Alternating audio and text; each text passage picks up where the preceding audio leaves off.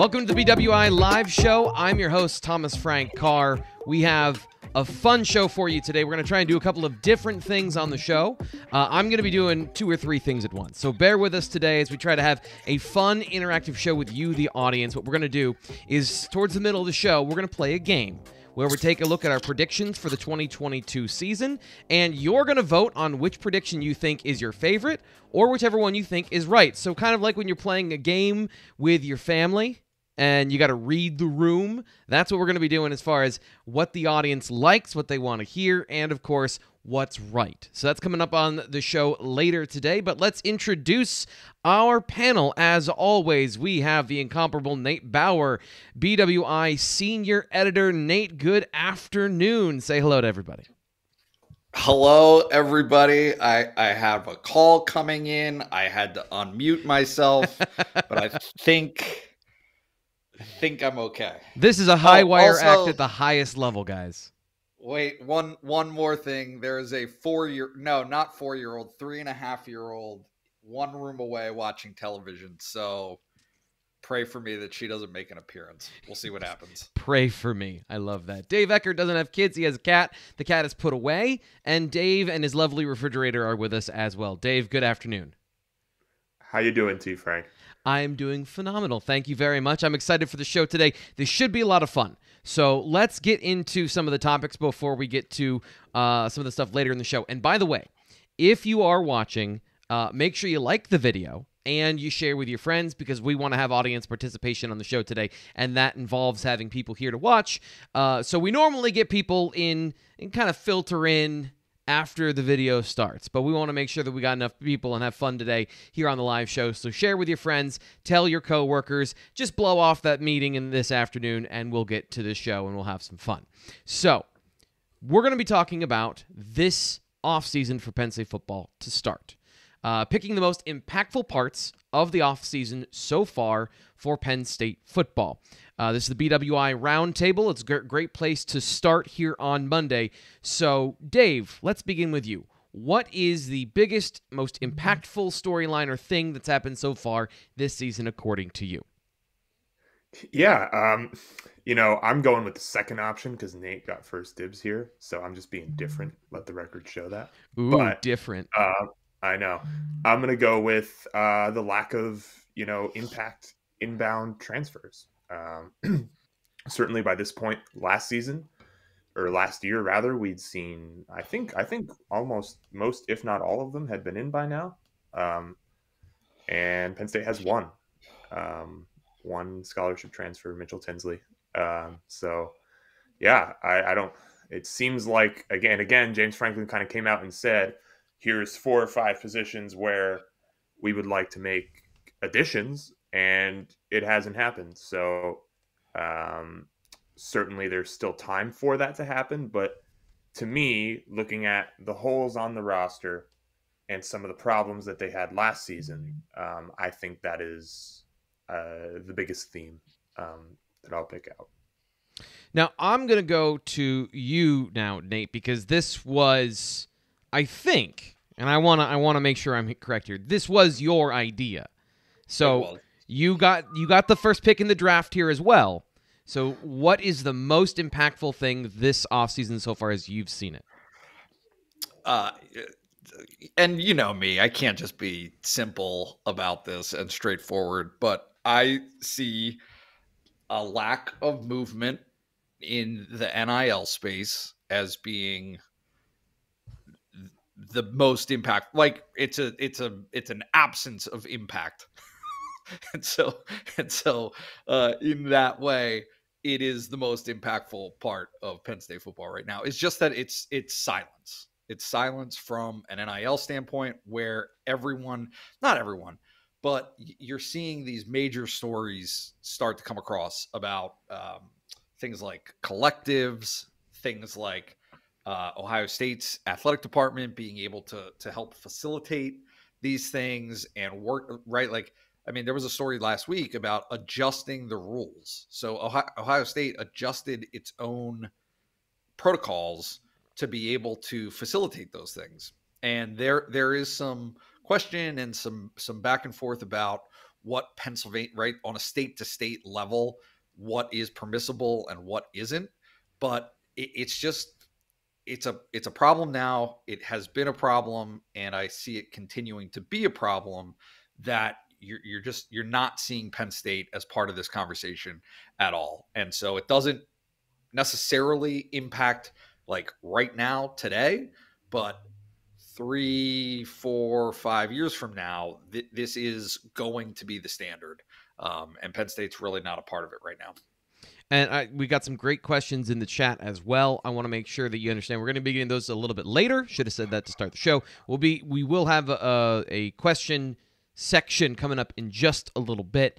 And of course, if you want to donate to the channel, super chats are always super appreciated, and they help fund the BWI YouTube channel, specifically my job and my job security. So, dancing for our money today. So if you want to do that, that's great, and we'll absolutely answer your question. Yeah, that was a bit awkward. I agree. I shouldn't have done this. It looked like a TikTok.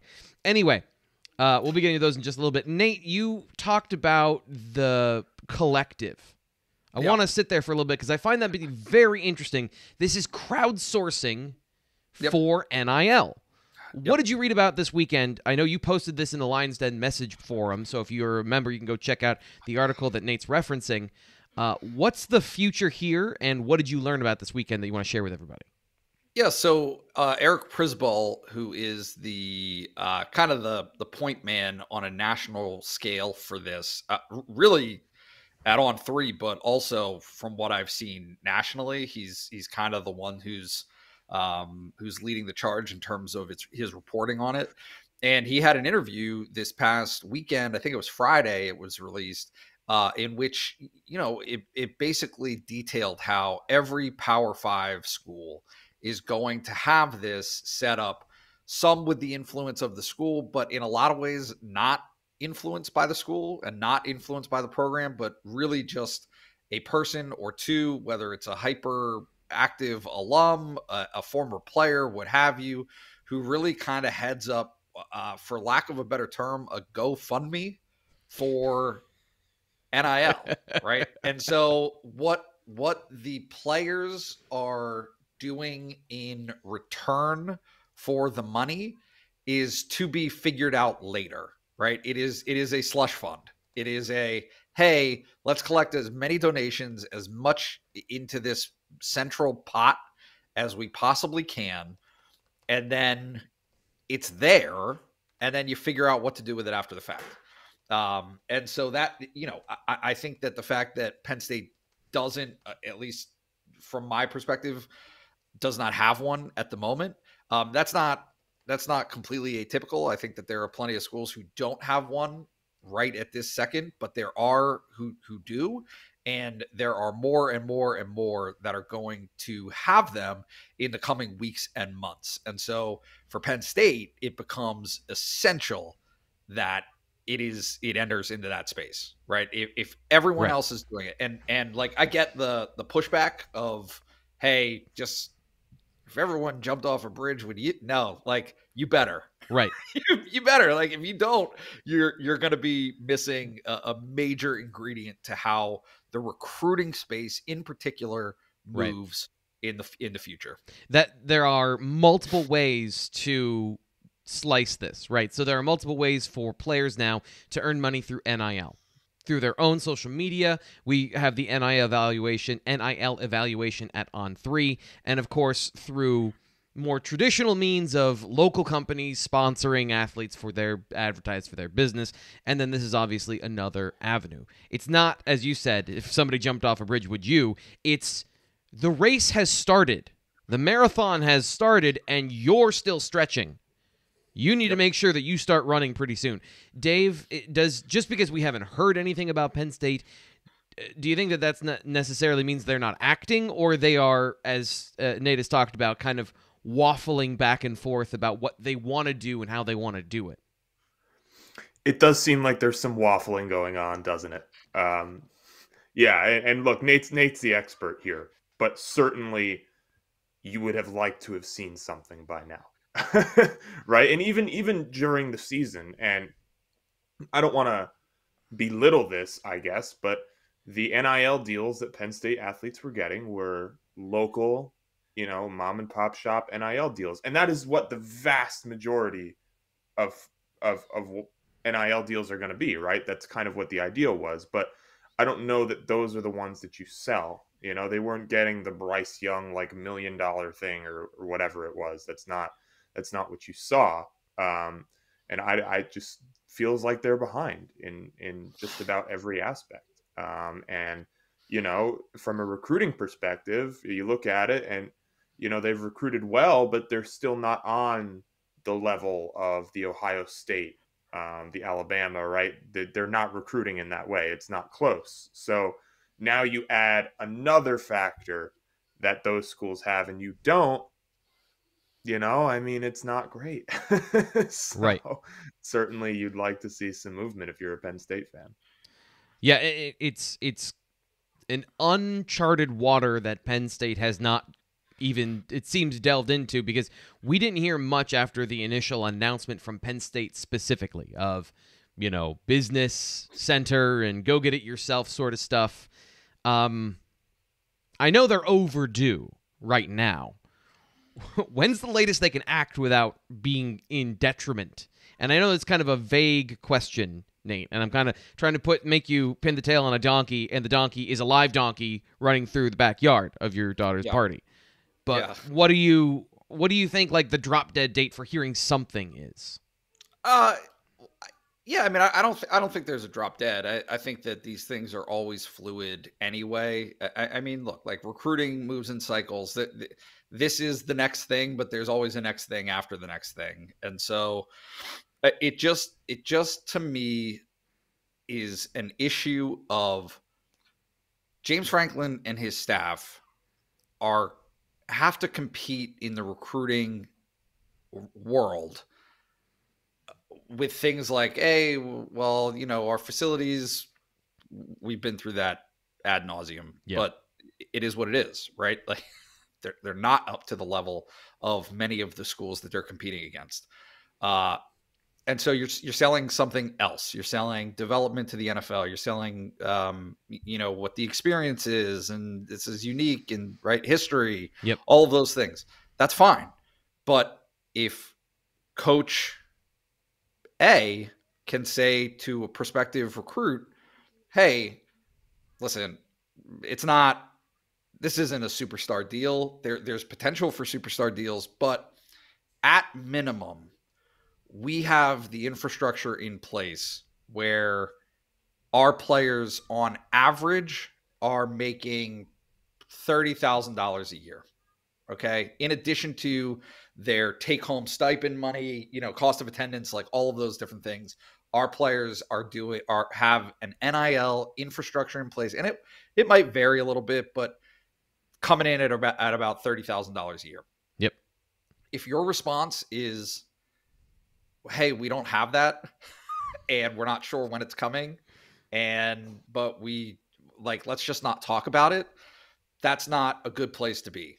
That's not where you want to be. It isn't. And I understand that, how that might sound, but you have to be able to present something. And I think the fact that this particular recruiting class, right, the class of 2023 or 2022, the one that signed in December, the fact that the rules change happened in July, that was like way down the line in terms of how far into the process they were.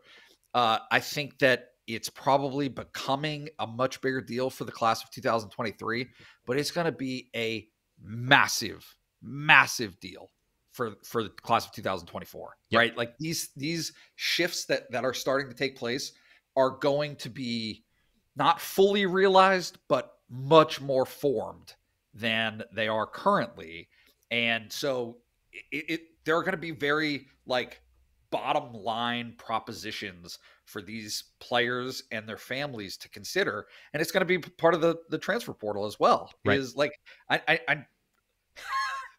we all want to dip our toes into the new water of what college athletics is. Guess what? It's here. It is surrounding you. It is engulfing you. Don't drown. Yeah. Don't drown. To your point, Nate, the one thing I noticed that it seems Penn State is pushing, and I don't mean this in a negative way, I just mean that their message to recruits from, if you go to BlueWhiteIllustrated.com, sign up for just $1, get access to the premium content, the On3 Plus content, you would have seen all weekend long what the quotes from the recruits from Junior Day and the recruits that were on campus that weren't for Junior Day or other, players that are considering coming into the program. Penn State is pushing family, education, life after football, and, in certain players' situations, technique and getting to the next level and being a great football player.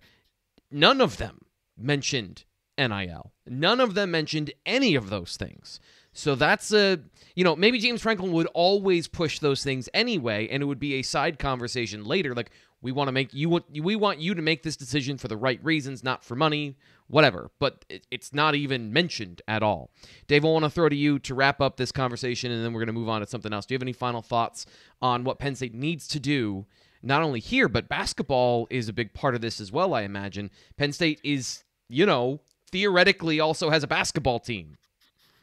Yeah, theoretically. I don't mean that as an insult, but we're only talking about football with this, and it applies everywhere. Yeah, I don't know how that's going to impact that basketball, right? Because if you compare the interest, certainly it seems like the interest is, smaller here than at other places. So, yeah, I don't know how that translates to NIL. I'm not sure. But yeah, I think, the one thing that I would say is, and again, I'm not Ryan Snyder, I'm not Greg Pickle, I'm not calling these kids all the time, but in a couple of the conversations that I have had, and again, this was a while ago, it has been brought up. So I do think that they're talking to them about it at the very least a little bit.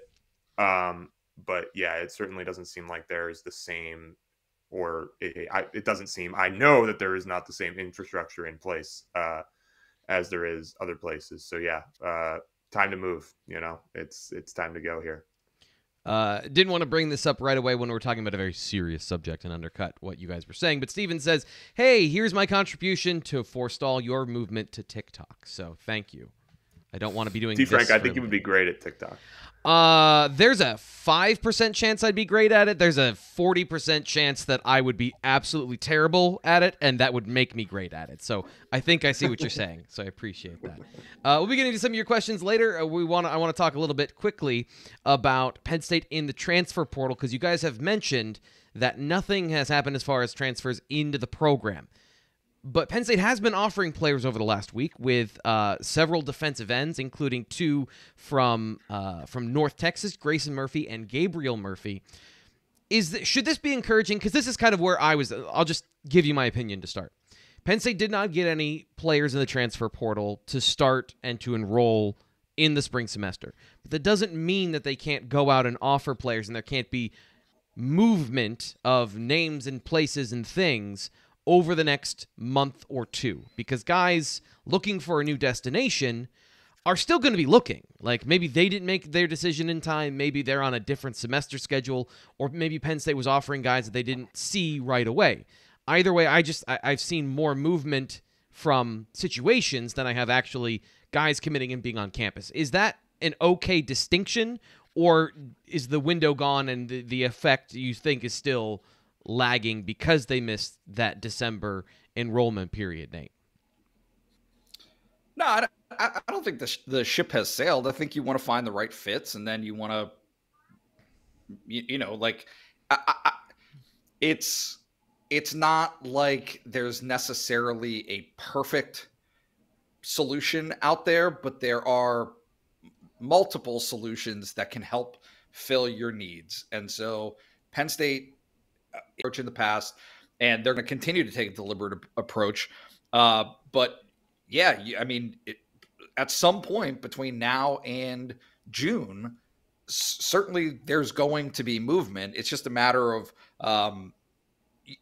they missed on a few in that first wave and are going to probably, obviously attempt to hit on that second wave. Because here's the other reality. The roster that Penn State has right now also will not be the same in May. And so there will be different needs and other things that need to be addressed. So I don't think that it's a panic situation necessarily. It's just, hey, these things that they tried to fulfill at that stage in December and the earliest stage of January, some of them came to fruition and some of them didn't. And now they're going to need to move forward. Hello back from State College to William. Thanks for joining the show. Appreciate you being a part of the audience. We're going to be getting to your questions here in just a second. Dave, want to wrap up with you on this particular topic when it comes to the transfer portal. What's your opinion on Penn State's work so far? And have you seen anything, or have you read up on the 2 players that they offered from North Texas? Yeah, I know nothing about the 2 players from North Texas, so I'll defer to you there. But can't say I'm watching a lot of mean green football, T. Frank. You're missing out, let me tell you. Am I? Am I really? Yeah, it's tough because our first real year of this was last season. Yep. And we all know that the calendar was absolutely just nuked. It was ruined. So it's tough to know where they're at because there's no baseline. And the baseline that we can apply last season is different because the calendar was inherently different. The timeline was all messed up. Right. So to me, looking at it and I compare it to last season, it looks like they're behind because they had several impact players in before the beginning of that semester. But maybe that's not what the norm is going to be. I don't know. Obviously, it's good to see them making some offers, and hopefully that turns into something more concrete. But I guess just looking comparatively, it does look like they're behind to me. But obviously, again, there's plenty of opportunity. Like you and Nate said, it's not done. It's not over. There's going to be plenty of names. There's going to be plenty of opportunities to get those impact guys, and it's important that they hit because this roster needs help. Yeah. I think everybody knows that there are areas that need to be addressed. So, it's definitely something to watch. So I did take a look at only some stats and some numbers from PFF on both of the Murphy twins from North Texas. 20 hits on the quarterback between them last season, 18 total sacks for the Mean Green. A little undersized from what I can see as far as what their listed weights are, but I think that these are out of date because I believe Gabriel is now up around 255 from what I was reading. So there's been some talk that one of them might be a linebacker and one of them might be a defensive end. They both are listed as edge defenders for North Texas. So I think that is what I was expecting. Looking at these numbers, looking at this profile, both have an elite pass rushing grade from PFF. That is in the Arnold Ebiketie sort of mold for what they are looking for in the transfer portal. I didn't look at all of the options, but I did not see any guys that had this profile in the first wave of edge defenders. But because Penn State didn't offer some of them publicly, I did not take a look at them. So I guess that's what I was thinking of. Just because the story has not been written yet, and kind of in the same conversation of NIL, just because we haven't seen it, just because we haven't heard it, doesn't mean there isn't a plan in action. I would say there's more of a plan in action with the transfer portal than NIL, though. So we're gonna leave it. Go ahead, Nate. Well, no, you're missing one part, which is to actively recruit the guys who aren't in the portal yet. Right.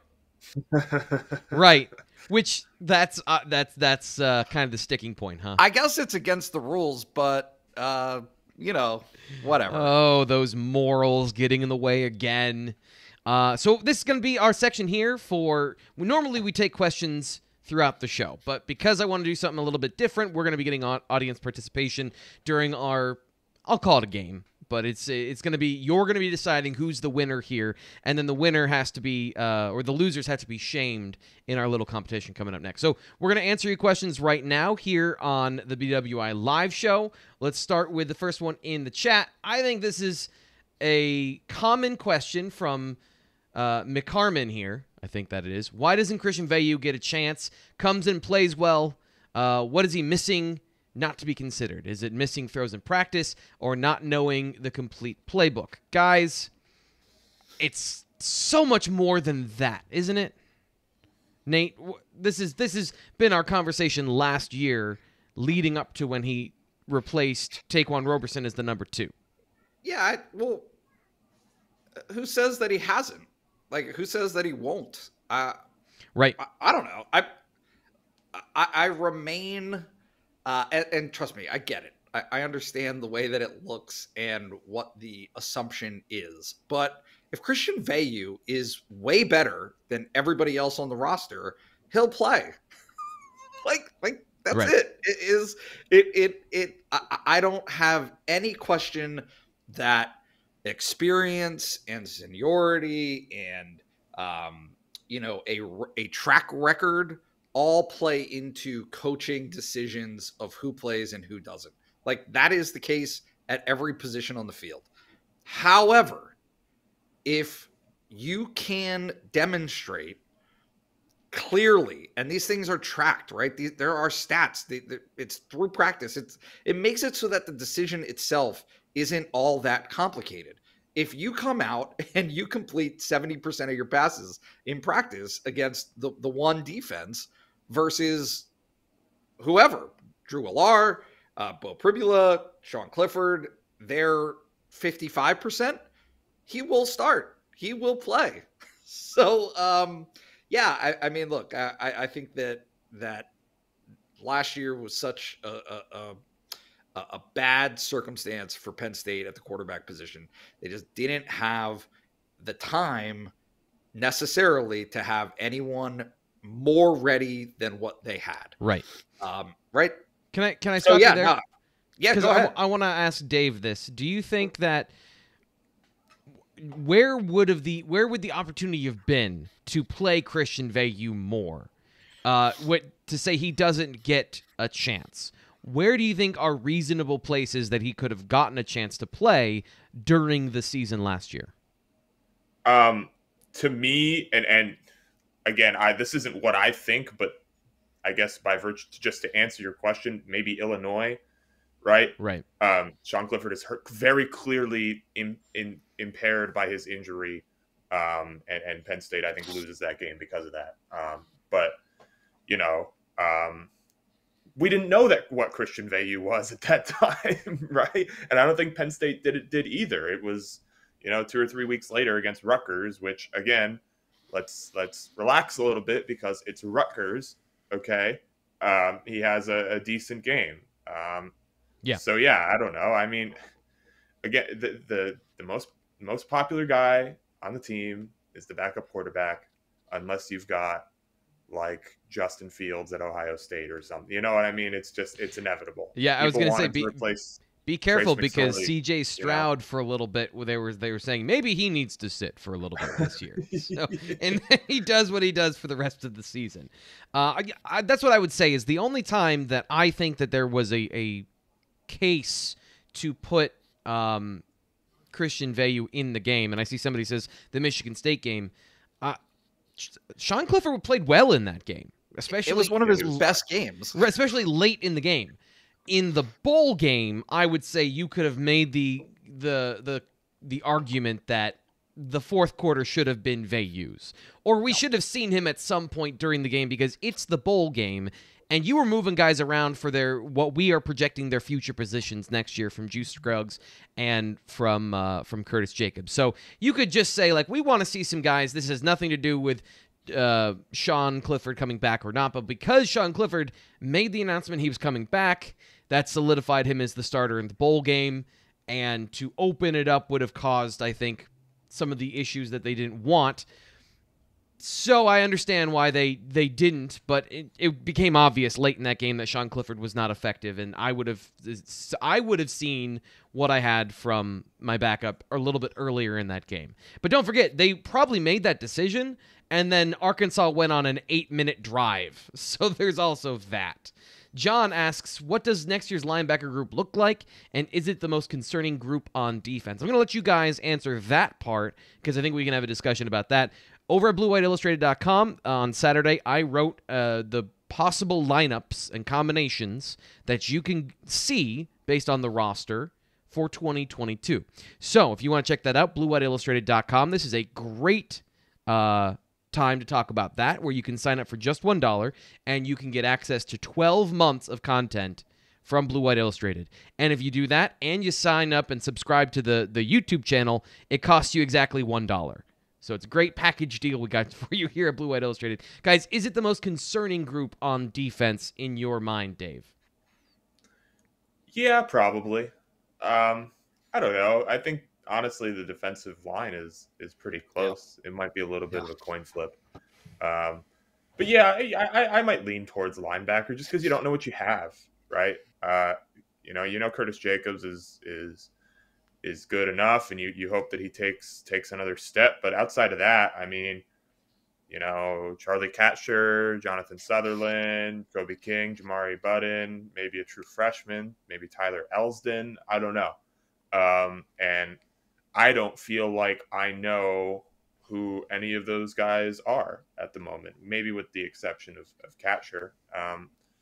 But yeah, it feels like there's variables there. And if the variables don't go Penn State's way, then it could be a problem. So yeah, that I think that would be where I would lean at the moment. Nate, give us your take. We need a take. I got a take, and it's a hot one, so be prepared. Yeah. I'll follow up with a give. How about that? Okay. I think that if you're concerned about linebackers, that is the conservative approach, right? And what I mean by that is Penn State needs defensively to have an offensive mindset. It needs to make plays. It needs to change the outcome of the game. And so if like linebacker play being average, middling is not going to win you any games, and it's not going to lose you any games, or it shouldn't lose you any games. Not having a defensive end who can consistently get to the quarterback and strip sacks and do game-changing plays, that will lose you games because it's not going to win you games. So, to me, that should be the most concerning. That should be the most concerning part of the defense, is whether or not the defense has a defensive end who can get to the quarterback and do it consistently and blow things up. Yeah. Linebackers, so I have a hard time with this because we are shifting and de-emphasizing certain positions in football, but other teams, I think if you watch the NFC Championship game last night, and actually this proves your point, Nate, Troy Reeder, former Penn State recruit, was bad in that game because he is a specific type of football player for the Rams. He is their one run stopper. He and Greg Gaines are the guys that are focused on the run. The entire rest of the team is focused on stopping the pass and getting penetration plays like you just talked about from the defensive line. So, linebacker, you can manage having an average group. If you have superstars there, then great. You're going to have an elite defense.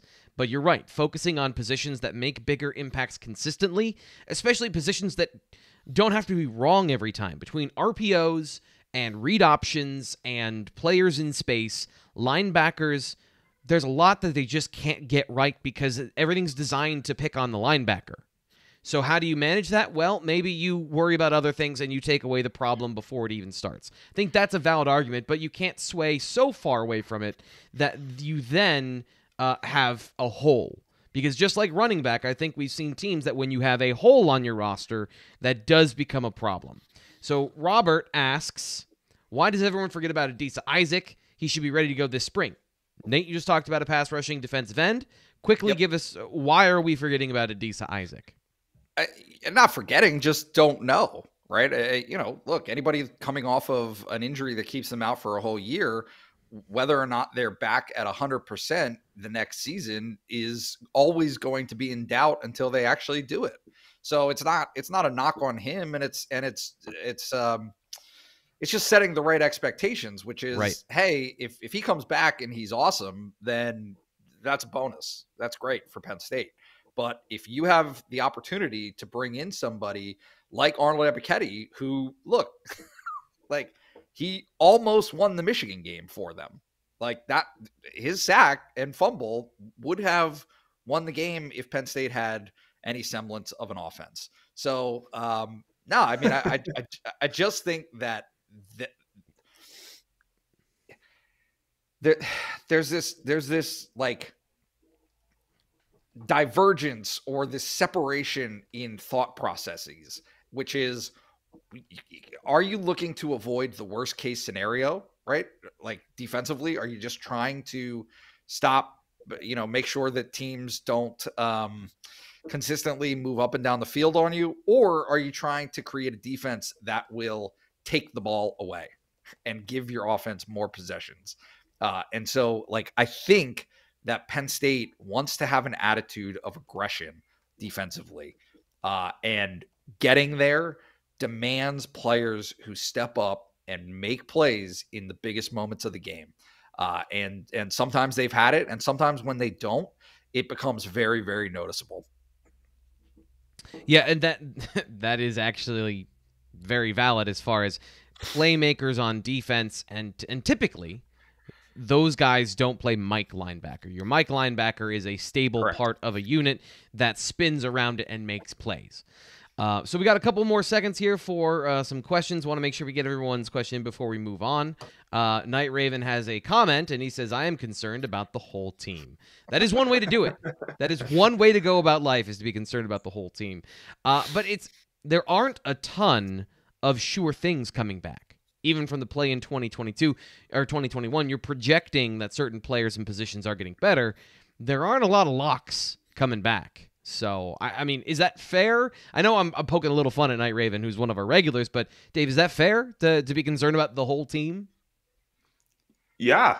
I mean, they just had a subpar, I think, season by almost anyone's estimation, and they are losing a lot of the best aspects of that team. So, yeah, I think that's totally valid. Yeah, I don't think that's a take, to be honest. I think that's just, how it is.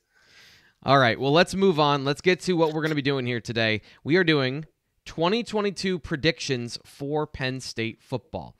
And here's how this is going to work. We are going to go through and we're going to give a topic. Let's say Penn State is good or bad next season. And then each of us is going to give our answer, and then you in the chat are going to vote who's the winner. Okay? So here we go. Let's start with our first one. Penn State wins more games this season if Dave says the Penn State offensive line improves, Auburn stinks, and the running game improves. Kind of backing up what you just said there, Dave. Nate says Michigan and Michigan State take steps back. Minnesota and Northwestern at home are significantly easier than Iowa and Wisconsin on the road. And I said Olaf Ashanu and Landon Tengwall are all Big Ten caliber offensive linemen. So while you're voting in the chat, you got to throw in which name you think is right. Dave, take me through your point. Yeah, the offensive line was awful. it needs to be better. Similarly, the running game was awful. It needs to be better. They got absolutely nothing explosive from their running game in 2021. If that continues, they won't be better. But if it does, I mean, I'm kind of skewing this to the negative aspect, but I guess the other way to look at it is there's a ton of room for positive improvement, right? So certainly that's an area where they can do that. Nate, Michigan and Michigan State take steps back. You're looking at the winnable games on the schedule next year. So take us through your thought process there. Yeah, there's always two parts of the equation when making projections. One is what happens to Penn State, but the area that always gets overlooked is what happens to everybody else. And so I think that when everyone was projecting games for the 2021 season, there were assumptions made about a 2-4 Michigan team and a 3-9 Michigan State team coming back, or not 3-9, but you know what I mean. Michigan State stunk. Yep. They were terrible. So, right, like that has to be part of the equation, is what is going to happen at Michigan? What's going to happen with Jim Harbaugh and his staff? He's already lost his defensive coordinator. So what takes place at those places will have a big impact on Penn State, because the reality was Penn State was what was the number? 21 points in the 5 losses during the regular season, right? Like, so that was it wasn't as though Penn State was uncompetitive in most of its losses. And so if that's where you're at, which is just on the underside of a lot of those games. Like if they were getting blown out, maybe it would be a different conversation of, oh, Penn State has vast improvements that need to happen for it to get back into being competitive. I don't think that's the case. I think it's just a matter of, hey, if Penn State largely stays the same, right? Offense takes a step forward, defense takes a step back, but otherwise maybe ends in the same similar place. What happens? And to me, what happens is going to be dictated a lot by how those other programs progress this offseason. Yeah. So this is going to be a bit of a theme for me throughout some of our answers here and some of the things we talk about. If Penn State doesn't find more ways to win next season, they're not going to be a good football team offensively. You'll get more of the same in what Nate just said. So the guys that are different next season are Olufashanu and Landon Tangwell, who we don't have a lot of information about. So if those guys are really good, Penn State has new avenues to win. Presumably the offensive line will be better because of those two players, and maybe there's less weak points. Secondarily, that makes everything else just work better on the offense. As something we're going to get to a little bit later, I don't want to spoil all the fun, so that's why I'll leave that off. And the runaway winner, by the way, Nate, you take round 1 in a landslide. So congratulations for your practicality. I want to keep doing this. Yeah. There you go. Woo! You're the winner. Okay, so our next topic of conversation is Penn State and how they'll be worse. That's the same one. Penn State, and they'll lose more games this year. Sorry, they all look the same in the little program I'm using. So we're going to start with, hopefully I can get the right one here. The offense doesn't score many more points. Bottom line, says Nate. Dave says defense won't be as good, so they have to score points. And I said Sean Clifford is asked to do everything again. So Nate, you just went. You're our winner. You start off round 1. Give me your 60-second elevator pitch about your particular point. They can't average 21 points a game. It's a non-starter. It's a non-starter. If Penn State finishes the season in that vicinity for points scored offensively every game, they're going to lose more games than they did this year. It doesn't matter what everyone else does, because everyone else, regardless of the opponent, is going to score 24 points.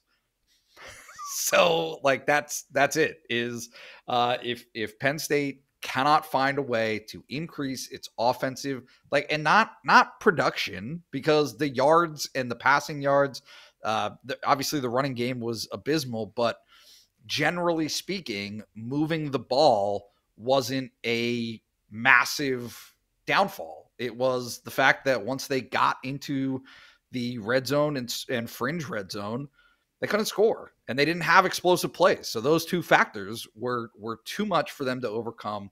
Has to change. More touchdowns, less field goals, fewer field goals attempted, win more games. Dave, 60 seconds. Let's go. Give me why you agree with Nate, but you're better than him. Yeah. I'll look at it from the defensive point of view, right? I mean, look at the names that aren't going to be there next season. Jaquan Brisker, one of the best safeties in college football. Arnold Ebiketie, all Big Ten first team defensive end. Brandon Smith, Ellis Brooks, Derek Tangelo. We don't know if PJ Mustipher is going to be the same. Tariq Castro Fields, right? These are all very good players.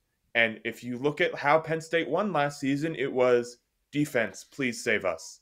Save us, save us, save us. Defense, allow 0 points inside the red zone magically all season. Defense, get takeaways to set up the, you know what I mean? That was the formula. So with all of this star power no longer available, and a new defensive coordinator who is going to be working in Penn State in his first season, I don't know what the pathway is unless the offense carries its weight a little bit more. I don't know what the formula is for Penn State to win football games. Maybe everybody that steps up is great, but I think counting on that would be a mistake. So yeah, the offense has got to get better, period. So I'm going to go with a follow-up to my previous thought that Sean Clifford can't be asked to do everything again. It is about finding multiple ways to succeed and not putting everything on your quarterback's shoulders. That could work when you have great quarterbacks, and I think we focus on those guys because they are a bandage for the way things break in football. Offensive line isn't great. The quarterback can throw quickly or can scramble. The receiver doesn't quite get open. The quarterback can throw an absolute dime into coverage and put it in the only spot that the receiver can catch. The running game doesn't work. The quarterback can be a part of the running game. We've seen examples of this, and we can see what great quarterbacks do. But if you don't have one of those guys, you have to be really good at football, 360. In every single direction. So Sean Clifford is a good quarterback that can win games for you in the right situation, but the situation requires a Journey Brown ripping off big runs. It requires a receiving core that gets big plays and scores touchdowns on those plays and doesn't just get 70 yards. Or 40 yards. 70 would get you a touchdown. So those are the things I think that have to happen next season, or Penn State will lose more games. So Sean Clifford being the star again, that to me, I think, is going to be a problem. All right, so our winner this round, again, with a pretty consistent voting base, is Dave Eckert, our winner. Congratulations, Dave. It is tied now. He took. I'm so proud. He said the same thing as me. How's that possible? I don't know, man. But I explained it more passionately, so I win. So congratulations. You get the second round here, and I'm going to take myself out of running so that we can have a winner. So it's between Nate and Dave for round 3. Finally, Penn State will stay the same if, and let's hope to the Lord I can find the right ones. Dave says Penn State's offense continues to lack explosion. Nate says the quarterback position, however it shakes out, remains inconsistent. Can't be break-even position, has to be difference-making. Okay, so Dave, let's go to you again. I'm going to put you on screen for your final thoughts. Let's wrap this baby up. You give me your thoughts of what Penn State stays the same if. I feel like I'm around the horn right now. But yeah, it's the offense and whether or not they can generate those big plays. I think Nate and I are kind of saying the same thing different ways here. You look at how Penn State moved the ball down the field last season. It was plodding. It was slow. It was, okay, we need to do the right thing 10 times instead of doing the awesome thing once, and they're losing the one guy who did the awesome thing for them occasionally, and that was Jahan Dotson. So if occasionally Penn State cannot break off that big play, if Keandre Lambert-Smith, if Parker Washington, if Nick Singleton, or whoever can't be that guy, and Penn State cannot occasionally just take the pressure off itself, take itself out of the blender and just get the big play, instead of having to do the right thing repeatedly just to get down the field, which to me is not a reasonable ask of college football players. I don't know. I don't see how it's any different. So that to me is the big thing that needs to happen. All right, Nate, your response, the quarterback position, go. Yeah, but I'm declaring Dave the winner already because I think that was a perfect answer. I'll still talk about the quarterback. Come on, Nate. It's about competition. But to Dave's point, that's right, is Penn State was made to do what Penn State's defense does to everyone else, right? Like, that's the strategy that Penn State takes to every game that it has, is make offenses do that. And it happened to them this season, and there was nothing they could do about it. So I think that's a tremendous point, Dave. Excellent. However, for what it's worth, yeah, the quarterback position has to change the game. And it didn't do that this year at all, really. Right. I mean, even in the Wisconsin game, right? Like, so they had, now Clifford was good against Auburn, and I think that has to count for something, but it just, whether it's him or whether it's somebody else, whatever, what have you, there are 5 plays a game that position has to make. Key first downs, completed, like making the pass, the wide open pass in the end zone, deep downfield. You have to make that pass. You have to connect on that. And so if that position cannot fulfill that, you're just going to see the same retread of close games. Penn State has enough talent to stay close with just about everybody. Yep. At least I think, right? Like they have the talent to be in the game, but it's not enough to win the game consistently without that position being a difference maker. I'm going to give an answer to a different question we had earlier in the chat about the quarterback position that I think ties in here. And I also want to give everyone one more chance to vote because you didn't have as much time on this one. But Steven asks, going back to our question about Christian Veilleux playing at some point in the season and not playing against Villanova. And JC brought this up. I didn't quite understand what he's trying to say during our questions segment, so I wanted to make sure we got to this. JC asks about game management and depth chart management during games early in the season, about the quarterback and when you go to the bench. So, with this particular situation this season, I think you both make great points. I think you both would be right if it weren't the first season you were trying to get Sean Clifford up to speed and to make it so that this offense was ready to compete in the conference season. And I know they started off with conference season, but plowing as many reps into your starter as possible. So when they weren't just beating the doors off of teams early in the season, they elected to keep working on their game. Use that as an extra practice against Villanova or in some of those early season games. But JC does make a point that this particular season, Penn State was pretty slow to go to the bench to get any real production out of those guys or to see guys play. It was the same thing on defense. The linebackers, we didn't see anything from these young guys in any meaningful situation, which tells you something about what the staff thought of them this season, that they know the future. They probably knew these players were going to be in line to start in 2022, but they wanted to make sure they didn't feel like they had earned those reps on the field yet.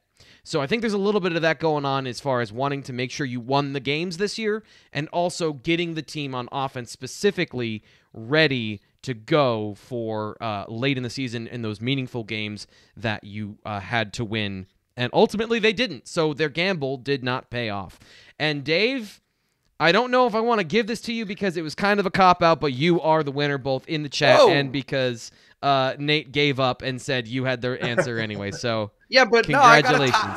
No, there's a tie. It's a tie. Well, I'm the tiebreaker, Nate, and I'm calling Dave the winner. Also, we've got 7 minutes, and we need to get to basketball. So I wanted to give some opportunity to talk about Penn State basketball coming up tonight. You can follow both of these guys on Twitter, at Nate Bauer BWI and at David Eckert 98. I don't have it up here. Hold on. There it is. So you can follow them on Twitter, or you can join the Lions Den message board to have a conversation with them during the game. Penn State and Iowa playing tonight at the Bryce Jordan Center. Tip-off at 7. Guys, this has been a rough road in January for Penn State, starting out so promising. Dave, you were our winner. You get bragging rights to go first. What happened this past month? Bad offense, T. Frank. I mean, just very bad offense. Just very, very bad offense. Yeah, they can't score points. They're not making their shots. They're not getting good looks. And, the difference, and I think part of this is Micah Shrewsbury wanting to keep these games stiff and slow because that's how you stay in games when you have less talent than the other team. But they don't get transition baskets because they don't want to, because they want to move slowly, because they want to stay in the game. So it kind of works against them and for them at the same time. But yeah, man, they're not scoring. John Hara hasn't been great lately. Greg Lee hasn't been very good. They're not really getting additional scoring from their guards outside of Jalen Pickett. Seth Lundy hasn't been very good. They're not making threes. Like, it's just, you name it, it's not happening. It's been an ugly offensive stretch for sure. You wrote, Nate, about what Micah Shrewsbury said after the last performance, which was not good. A stern warning to his team. That was me. I said that. Oh, okay. All right. That was the way you nutshelled it. So, Yeah. tell us what he said and your takeaway from that, please. Yeah, so he said that if you don't play, I'm paraphrasing, if you don't play hard, you're not going to play. Quote, it's just all about finding the right guys who are going to go out there and fight and compete. It's what we did at halftime. We're only going to play the guys that are going to fight and compete from here on out. That's it. That's who we want to be. The emphasis was mine.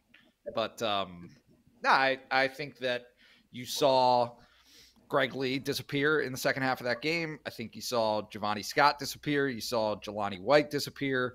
And that was message sending to those guys, but to everyone else, that if your effort is not there, the minutes will also not be there. And so, I think that, yes, they're in a little bit of a funk offensively. The one thing I'll disagree with Dave about is in the first half, they missed 20 shots, right, against Indiana. Half of those were great looks. They were easy jump shots that at this level, someone told me this a long time ago.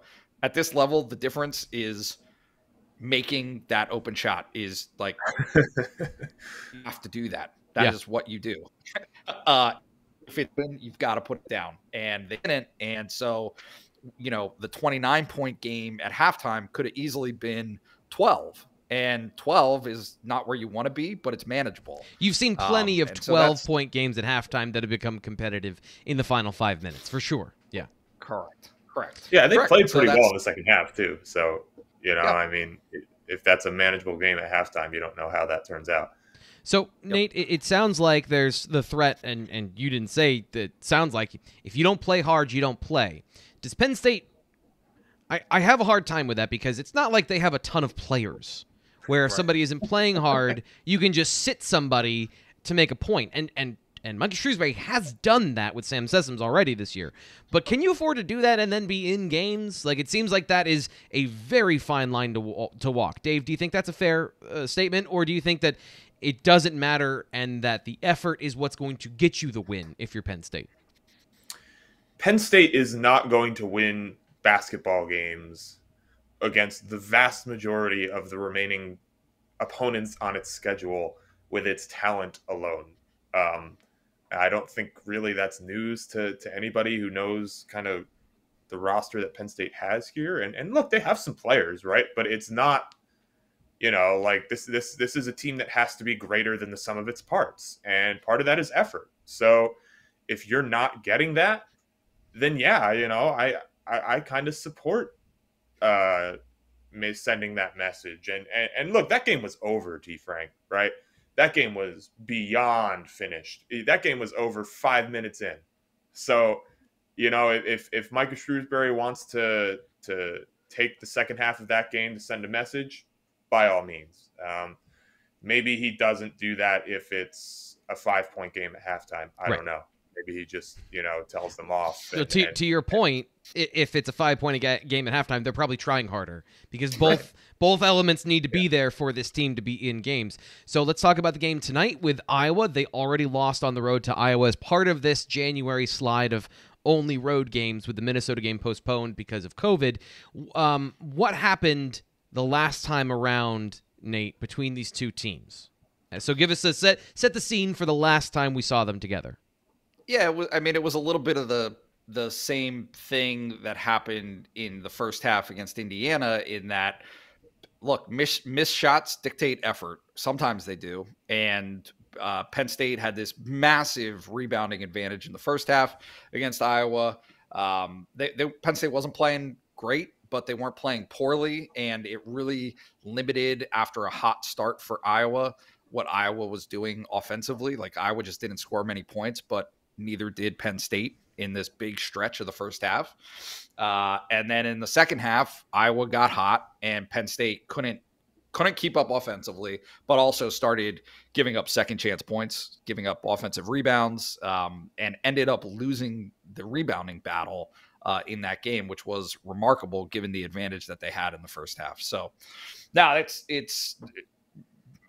look, they have not played at home at the Bryce Jordan Center in a long, long time. And so getting back home, making some shots, which you predict and will assume should happen a little more on your home nets, should be able to at least change the balance of competitiveness in a game like this. Is this a game that Penn State can win, Dave? Because I know we go into games knowing that this team is going to be outmatched talent-wise. Is this one that Penn State can go in, if they get that effort, they get that execution, can they win this game? Definitely, yeah. I think Vegas has them as like a 4-point dog. You know, I mean, that's not nothing crazy. So yeah, it's a game they could win. I think Penn State will feel like it kind of needs to win its home games if it wants to make something of this season. So because they have not been good on the road. They had, you know, they beat Northwestern on the road, but other than that, the road has been very difficult for them. So yeah, I think this is a game that they can win. I think this is a game that they're going to feel like they might have to. So yeah, we'll see what happens. You know, they were in that game in Iowa City. Despite turning the ball over like every other time they touched it. So, you know, it's a game they can win if they clean some things up. Final 60 seconds here, guys. Anything about the game that we didn't touch on that you want to talk about? Nate, we'll start with you. Any last thoughts about tonight's game against Iowa? No, but I do want to give lip service to the Iowa wrestling win. There's some comments about it. Good for wrestling. Way to go. Yeah, we actually will be covering. Thank you for bringing that up. I'll just throw this in here right now because that is a great question to ask. Whatever. We can talk about it. We talk about that on the BWI Daily Edition with Greg Pickle coming up at 4 o'clock today. We break down the win over Iowa and what's coming up for this team. And once again, kind of taking a big picture look at the Penn State wrestling team, which is once again steamrolling its way towards the NCAA championships. One of the more complete teams we've seen, according to Greg. So, Dave, last thoughts from you. Yeah, you know, I'm very happy that I absolutely destroyed Nate in our contest here, even though he let me win. But you know, I'm looking forward to some shooty hoops, and yeah, it's gonna be fun. Well, good news for you, M-Shive2. As soon as I hit the end button here, this will go up for replay on YouTube. So you can check out the BWI live show on replay, I think, immediately after the show's over. So let's get to that right now. I'm your host, Thomas Frank Carr. Don't forget to follow these guys on Twitter for the game tonight. Nate Bauer, BWI, and David Eckert, 98, for your Penn State hoops knowledge tonight. I'm your host, Thomas Frank Carr. BWI Live Monday at noon every week this offseason. We'll talk to you then.